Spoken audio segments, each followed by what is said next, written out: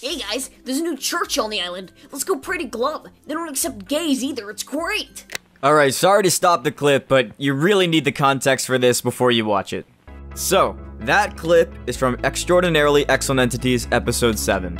If you're new to the channel, you might not know this, but by the time EE7 rolled around, no one liked Excellent Entities. Like, they really hated it. Season 1 was terrible, early Season 2 didn't make any sense, Episode 4 and 5 were boring and failed attempts at character development, and Episode 6 fell super flat. So at this point, I'd just given up on caring about what everyone thought about my show, and Episode 7 was basically this big protest where I was like, you hate it so much, well I'm gonna make it even worse. So that included Scene 2 of Episode 7, in which Sharklabar is a homophobic religious bigot, and all the characters one by one come out as LGBT. This is canon. By the way, they've always been queer, they're all queer, except Sharklabar is not homophobic, because it's just weird to have a canonically homophobic character, like why would I do that? So, and also, the scene is like super anti-religion, anti-religious people, which I obviously don't agree with anymore. I was just an edgy 14-year-old who happened to have a subscriber base that I was able to share these edgy opinions with, which was a terrible idea, because when the episode originally came out, a bunch of friend groups basically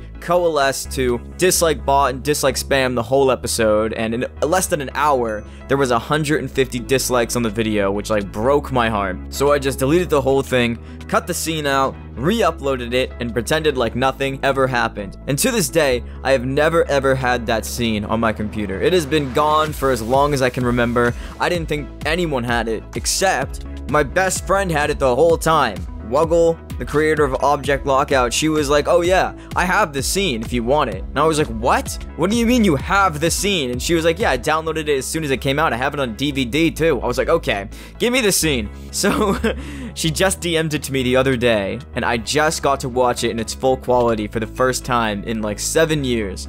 And now you do too. So without further ado, here it is. Hey guys, there's a new church on the island. Let's go pray to Glub. They don't accept gays either, it's great. Chocolate bar, we're all LGBT. We're all some type of queer, because for some reason that matters. No.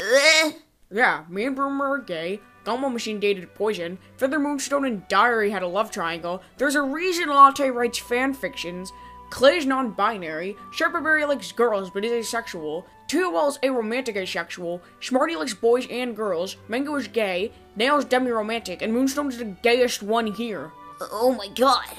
Well, at least Headset's straight, right? Yeah, but he's FDM transgender. Leave! What? Leave, you stereotype-breaking gays! No. Leave! The power of Glub compels you! The power of Glub compels you! Chocolate bar, you're not being rash. Stay away! Go, you freaks of nature! Why are you doing this? Because it said so in my book of made-up fairy tales. Everyone, shut up. The new Boomer Boys album came out. And then it cuts to a Boomer Boy song. That's the deleted scene. And you want to know something funny I'll leave you with? One of the biggest issues people had with that scene is that everyone was gay. So, I think we've come a long way.